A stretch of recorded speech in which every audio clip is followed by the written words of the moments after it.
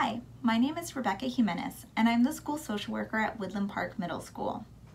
Now more than ever, we are trying to navigate being around our family members for long periods of time and usually in pretty close proximity to one another.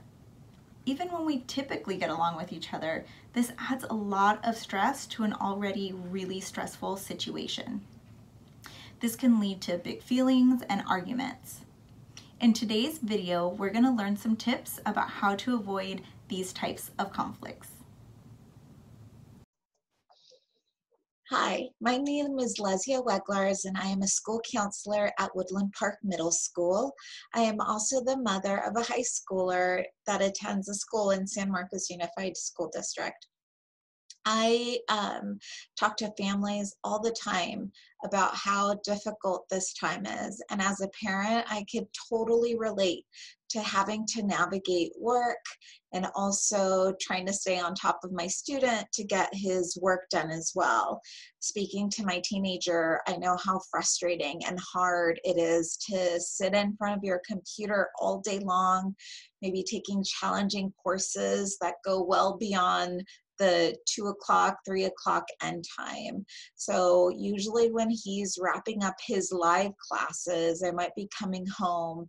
And I know for myself, work is really stressful right now. Trying to navigate everything, manage everything in a virtual format is really hard.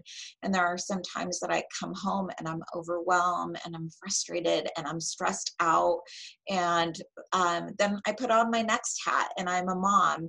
And it's so hard not to bring home that frustration and that stress, especially when it's so hard for our students and so hard for our kids to be motivated and engaged in distant learning. So one thing that I find myself doing is kind of being mindful that I'm stressed out, being like, okay, and recognizing that it's okay to not be okay sometimes.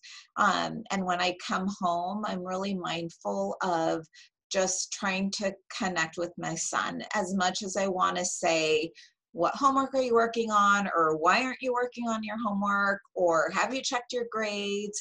Or all of those things that might add to my stress and anxiety, I just take a while. I take 15, 20, 30 minutes to just kind of settle into being home and then coming back and giving him a break too after a long day.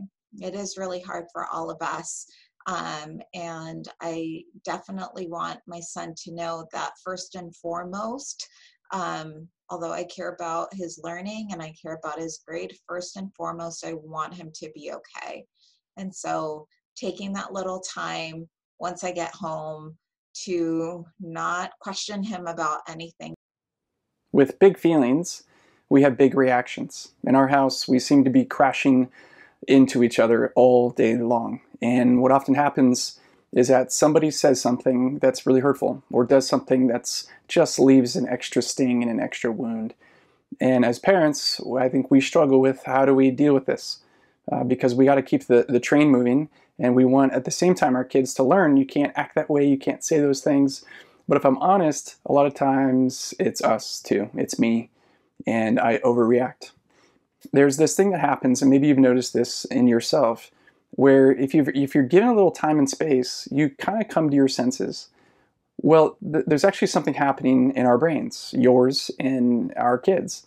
When we get triggered, when we get ticked off, when we get irritated, when we feel like something is threatening what we want or what we need at the time, our brain moves into a different mode. It's you might have heard this, the fight or flight mode, or there's other reactions too, but we tend to kind of battle each other. And the people that we're most comfortable around, our family, we can easily default to kind of the lowest common denominator and do and say things that just don't work when we're trying to have a family in a house that's peaceful and full of love and kindness and forgiveness. So what do you do with that? Well, it turns out that our brains need some time to readjust. When we get our like feelings triggered, when we get kind of irritated or annoyed, we're not thinking clearly. And you know that, I know that. I'm not thinking clearly. I'm thinking through being insulted or enraged or contempt or something, but I'm not thinking through, hey, this was just a mistake, or I know they didn't mean it, or this isn't a character issue. This is just us having our nerves frayed. But our brains need a bit of time before they kind of switch back to our senses. And the best research says we need some time, about 20 minutes actually, before we can think clearly. And you've noticed that, I'm sure, when you had a big argument or kind of a big fight or conflict with someone, you give a little time, maybe you sleep on it, and the next day or a couple hours later, you're thinking, man, it's not such a big deal. It went from huge feelings, I can't stand that person, I want to be around them again, to, oh, I kind of love them. So maybe you can consider implementing the 20-minute rule in your house. 20 minutes before you say something, 20 minutes before you give a consequence, 20 minutes before you try to repair something.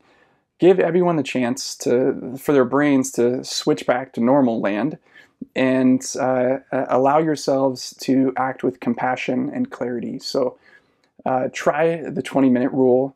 We are trying, and it's getting a little bit better every day.